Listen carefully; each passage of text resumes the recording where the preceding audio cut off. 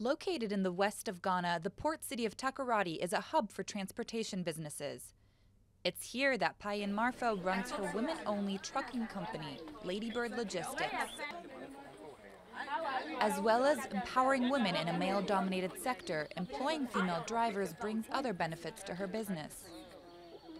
I think the female drivers are more cautious. They're really careful.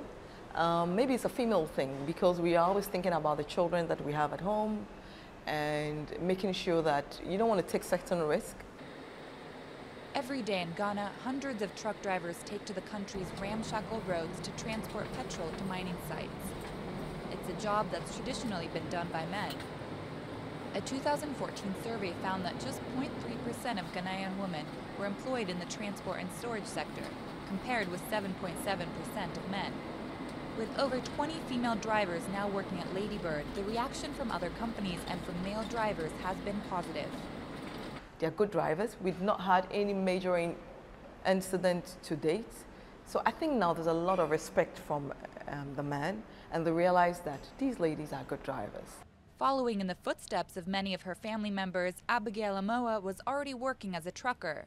But when she heard about a new company employing exclusively female drivers, she jumped at the chance to get involved. For her, it's not just about doing a job, it's about becoming part of a company that is trying to break down gender stereotypes in Ghana. So I feel so proud because it helped me a lot. So I'm encouraging other women. You see, we have companies, but all female. That's the first time in, I think, even not Ghana, the whole world.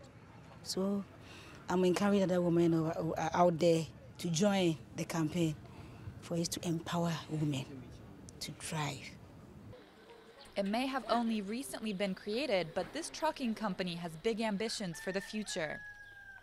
Drivers like Abigail want to set a precedent in the country that they hope will pave the way for change in other industries and sectors.